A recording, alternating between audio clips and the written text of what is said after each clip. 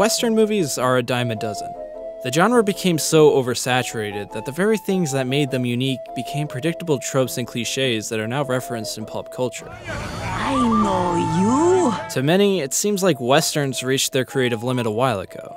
Another genre of film that is also really saturated is animated talking animal movies. While some of the ones made recently are still quite good, there's just so many similar ones out there that they're starting to blur into each other, especially in their aesthetic designs. Most people watch them, laugh at the dog joke, and forget. And I'm not saying that there's anything wrong with that, but it starts to get old after a while, like it did with Westerns. Have these genres reached their creative potential? Can a Western still surprise us? Or are we just repeatedly scratching the same surface of something with endless creative possibilities?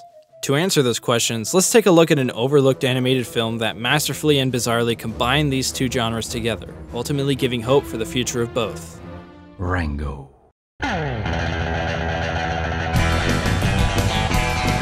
Released in 2011 and directed by Gore Verbinski, Rango tells the tale of a chameleon who is thrust from his home and is left to wander the desert in search of not only his self-identity, but a small town akin to something out of a spaghetti western, where he eventually becomes a gunslinging sheriff who embarks on a mission to protect and serve the anthropomorphic townsfolk of Dirt. The distinct aesthetic of Rango is exceptionally unique, especially with its character designs. Like I mentioned before, the traditional design style for basically every animated talking animal movie ever is exactly what you'd expect. Clean, cute, and marketable. Again, I'm not saying that there's anything wrong with that. It's just that it's starting to get really repetitive. The character designs in Rango, however, are refreshingly unconventional, inventive, and fitting to the theme of the film. Every character, even the ones in the background, are visually dripping with personality. Where other movies of this sort would opt out for its designs to be symmetrical and perfect, the designs here thrive on asymmetry and imperfections. For example, Rango's left eye is bigger than the other, this rabbit is missing an ear, this lizard's horn is broken, this vulture has a prosthetic leg, the list goes on. These imperfections invite the audience to imagine the stories behind them. For example, the rabbit character, Doc. Not only is he missing an ear, but he's also an alcoholic. Since he's a doctor, maybe he served as a medic in some rabbit civil war where he lost his ear and now drinks cactus juice, the equivalent to alcohol in the world of Rango, to cope with his experience in fighting a war that ultimately led him to being a lonely doctor in a poor town full of misfits. Just those two flaws and one background character who has something like 3 lines of dialogue made the film that much more investing.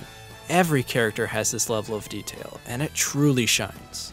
The human likeness in them, taken from the tropes and archetypes in live-action westerns, adds a level of realism and grit that makes each viewing of the film oddly satisfying.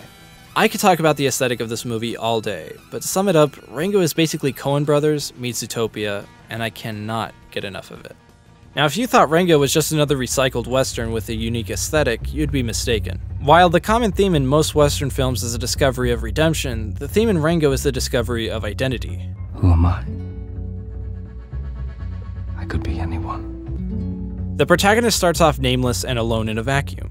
He's an empty book, a blank canvas thirsting to be someone, a hero. His character design even reflects that, being that he's a chameleon that can't blend in. Throughout the course of the film, he creates a name, a character that belongs to it full of mannerisms and a past, and conveniently gets out of conflict, not by his own actions, but by luck. When brought face to face with Rattlesnake Jake, a real gunslinger with probably the coolest character design in the whole movie, who also symbolizes death, Rango's masquerade falls apart. He's not a gunslinging heroic sheriff, he's just a cowardly lizard trying to be something he's not. He crosses to the other side of the road, a metaphor for death, and meets the spirit of the West, an obvious reference to Clint Eastwood, the heroic face of Western cinema. The spirit of the West tells Rango that instead of trying to act like a hero, just be and do what needs to be done. It's not about what you think of yourself or how you wish others to think of you as. It's about just existing as who you are right now, free of the desire to be someone else, and doing what must be done for the betterment of others. It's not about you. It's about them. No man can walk out on his own story. From the death of his ego, he can now rise and become the hero that the people need him to be.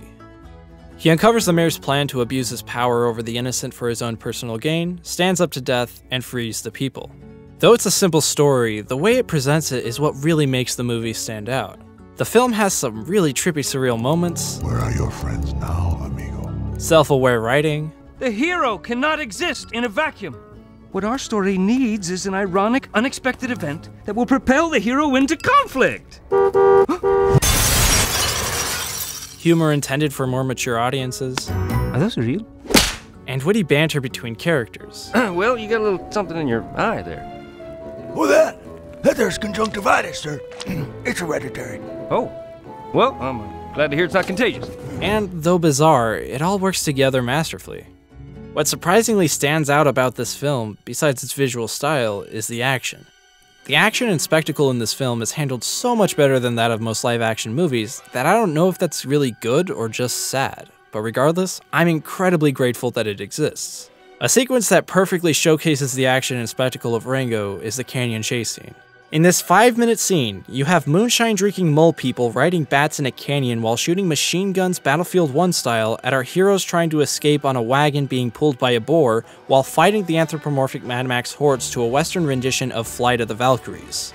And it's not just the concept of such ridiculously over-the-top things happening on screen that makes this scene amazing, but the way it's all pulled together. The cinematography, though not exclusive to just this scene, is brilliant and immersive, complete with wide-sweeping shots that clearly present the action in an engaging way. The music, composed by Hans Zimmer, is adventurous and exciting. The use of character designs are amazing and clever. For example, this owl turns his head all the way around to avoid getting punched in the face. The sound design sucks you into the spectacle, and this moment where the toad is single-handedly reloading and firing a rifle at bats ridden by mole people while hanging onto the side of the wagon as the music swells is without a doubt one of the most satisfying, badass things I've ever seen in a movie.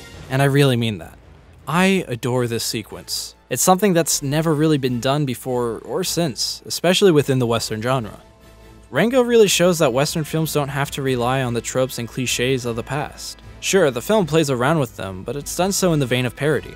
And when it does uncomedically use a trope, it's done in a way that makes for some really memorable moments. Besides that, Rango adds a fantasy element to the Western genre that really hasn't been explored before. Well, except for Ghost Rider, but the only things I really enjoyed about that movie was 1. Nicolas Cage being Nicolas Cage, and 2. The part where Sam Elliott and Cage ride off in the desert to Spider-Bait's cover of Ghost Riders in the Sky. Oh, that's hot. That's hot. Rango, on the other hand, explores fantasy elements in the Western genre, though not to the extent of something like Dark Watch, really well, ultimately making for a world that I want to see more of. Rango is a weird movie. It's an animated talking animal western about the search for self-identity with a gritty, unique aesthetic, unconventional character designs, eccentric humor, brilliant cinematography, a magnificent score, impressive action and spectacle, surprising elements of fantasy, and this toad single-handedly reloading and firing a rifle at bats ridden by mole people while hanging onto the side of a wagon. I mean, come on, it's amazing! The combination of it all makes for a truly bizarre masterpiece that shows that we can do so much more with the genres that we already have. We just have to get a little weird with it. I found a human spinal column in my fecal matter once. Thanks for watching.